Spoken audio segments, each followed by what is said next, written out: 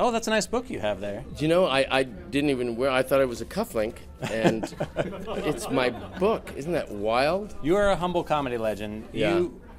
How did you decide what to put in that book? Because there's got to be a million stories that you have. I think what you do is if you write a memoir, you start trying to figure out what you would talk about, what you don't want to talk about, and then as you write it, you kind of go, you got to be very honest, because if you're not, you don't write it. One of my favorite things about that book, though, is in it you have the 9 categories. The 9 categories, yes. And these are questions that you ask yourself, or things that you grade yourself on. No, what it was is when I was in my maybe you should tell me what it is. No, I want to hear from you. Who are you, by the way? I don't even know. I know you don't know. No, when I was I started acting when I was 22, and then, like 26, and you're an actor in your 20s, and you suddenly go through these phases of not working. And 2 months, 2.5 months, and during that time you think, okay, well, they're on to me, I'll never work again. And then you do, and then it's, New Year's Eve, and you think, gee, I wish I'd used those 2 months in May and June more effectively than just sitting by the phone. So I hadn't been out of university that long, and I thought, well, maybe this is all like university. So you have 9 categories. You have 9 subjects at university. Right. If one of them is career, and you're getting a D or an E, you can shore up your GPA if you do well in the other subjects. So I divided my life into 9 quote-unquote subjects. Gotcha. One was self, one was your wife and kids, or your girlfriend, or whatever that is.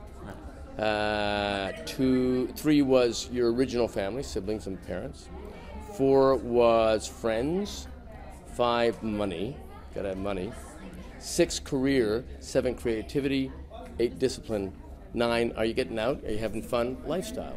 Can we grade you on those categories right now? Yes, sir. Or can you grade yourself on this? Let's start with self. The weight's good. Been to the dentist. Had the cleaning. I'm going to give myself an A. All right, fantastic. What about immediate family? Kids are great. I give myself an A. Excellent.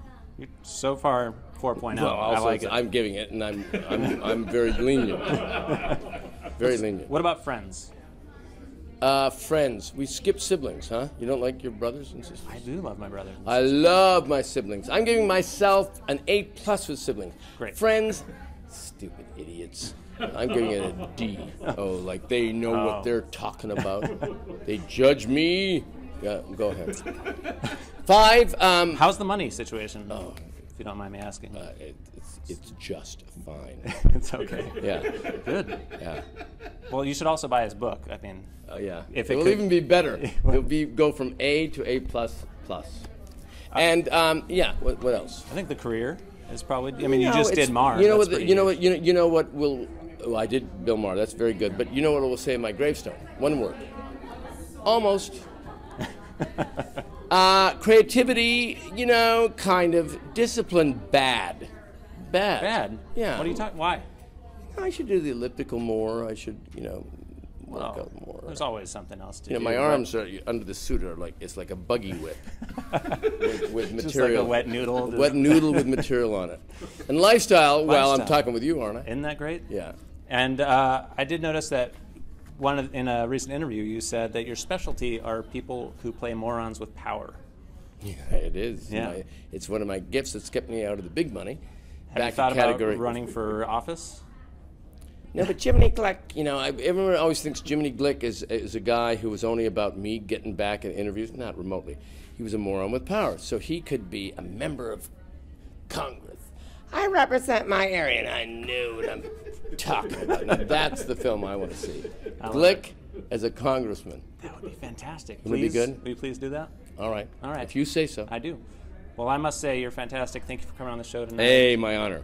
The humble legend, Mr. Martin Short. Thank you so much.